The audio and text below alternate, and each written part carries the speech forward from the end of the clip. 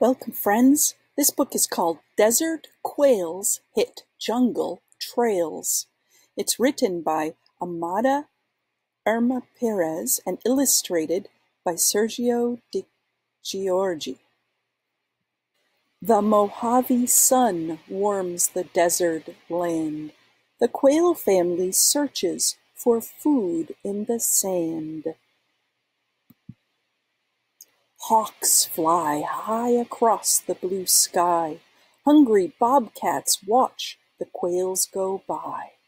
Mama and Papa warn, be careful, hurry, run, run, run. See the quail chicks scurry.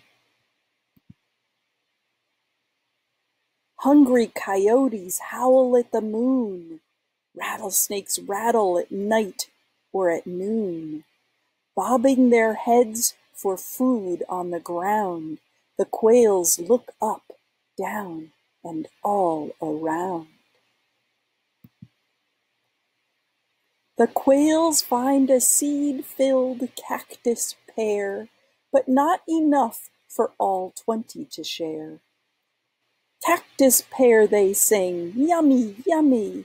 Quack-quack-caw, sings Mama, patting her tummy.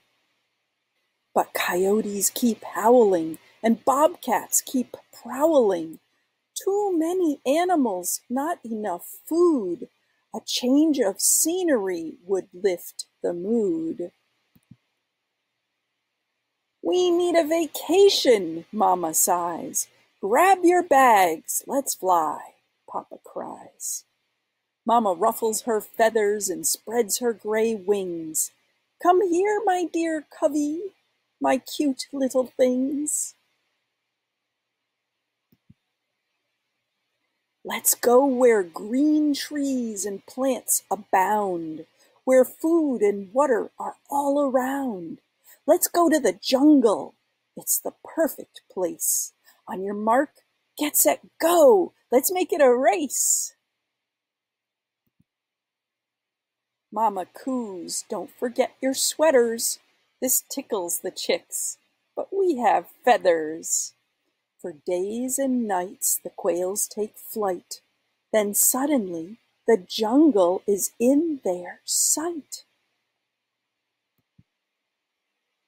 We're desert quails on a jungle trail, the quails chant as they continue to sail. The quails see big snails and a colorful bird. The roaring tigers aren't seen, but they are heard. Yikes. A sloth hangs from the tall tree and squeezes. A howler monkey swings by himself and sneezes. Small snakes and big snakes slither on trails.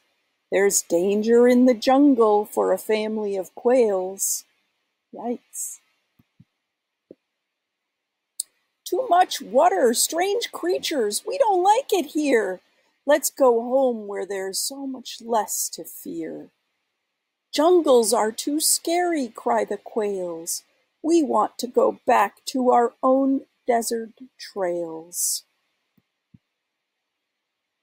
So the quails fly home to the desert they love and wave to the hawks as they circle above. And that's the end. Hope you enjoyed that story.